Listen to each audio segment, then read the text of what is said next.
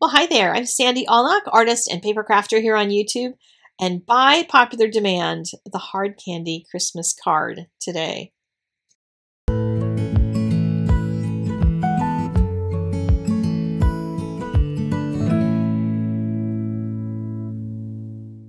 About a month and a half-ish ago, I created this card and showed it to you guys, but I was surprised at how much feedback I got that people wanted to know how I made this.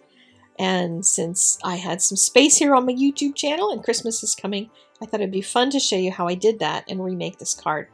So I've got VersaFine Onyx Black ink, which is waterproof, and my Arches cold pressed paper, and all of my little stamps for my candies are on blocks. And I started with the biggest one. When you're going to do something like this, get the biggest one out of the way, because otherwise you're going to not have anywhere to put it. And then each one of the littler images start to work in around it. And I used a plain basic sticky note for masking. I didn't bother like doing any fancy trimming around anything. I just kind of covered up portions of it. Because with a candy jar like this, it doesn't even matter if the candy is completed. If you just kind of stick the thing over the corner of a candy and block off most of it, even if you stamp over top of one of the images, no one's going to see that because they're just going to see the mass of candies in the jar and be just fine with it. You're also going to be able to take a pen later and fill in any empty spots. So you don't even have to stamp into every single one of them, but I just wanted to stamp as much as I could so that by the time it came to doing all that pen work, I had very little left to add in there. But you could stop a lot sooner than this and then just start drawing in circles, which will just be some kind of random candies.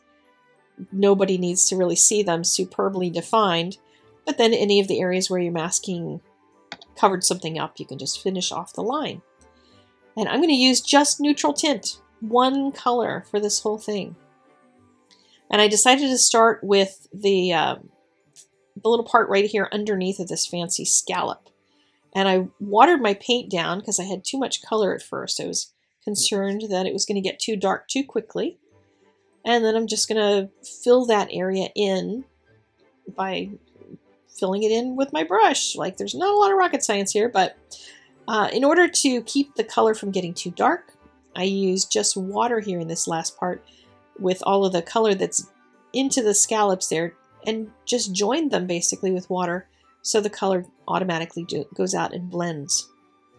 Using a really light color on the glass itself, and I'm going to leave a little white line around the outside edge, or the interior of the glass, because that's going to make it feel a little bit more glass-like. Glass has dimension to it, has thickness, and even though you can see through it, you can kind of see a little either dark or light around the outside edges, and it's easier to paint it light. And then I just dropped color into a variety of the candies. Now you can go in and very carefully paint each candy, of course, but it seemed easier to just do some blobs in there and allow some of the areas to get really dark and some of the areas to stay lighter, and leaving some white highlights as well.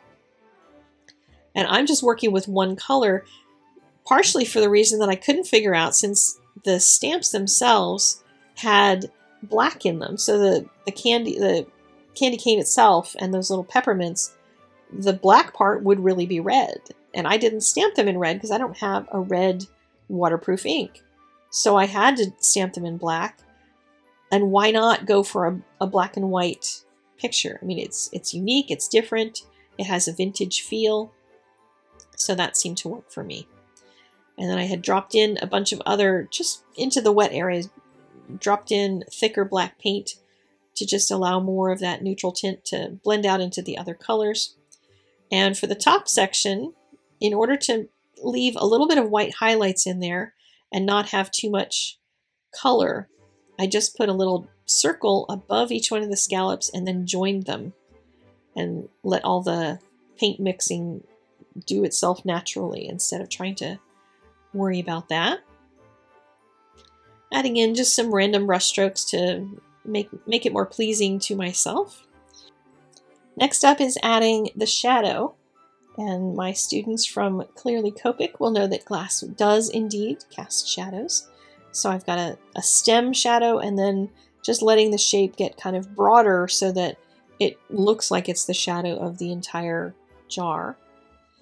And next up was going to be figuring out how to create a horizon and get that blended out really softly. And this is a lesson hopefully that you can use in lots of things. Even if you don't get this stamp and make this card, you can make a really simple graduated background this way. So I've put a very thin, very light pale line of color. If you're going to use a darker color, then obviously you'll need to kind of darken the amount of pigment that you put down. But I wanted it to be just barely there, just a very, very light color.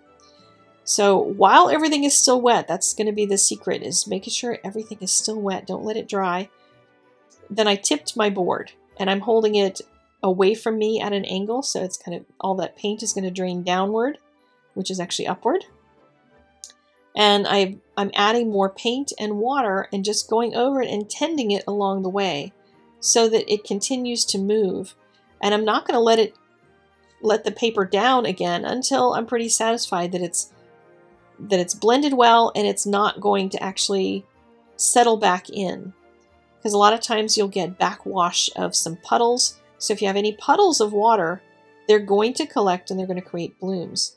But the gravity of tipping your board is going to allow that water to just keep moving. So I'm going to tend the very, very edges with a baby wipe. Soften that up to make sure I don't have any puddled water collected.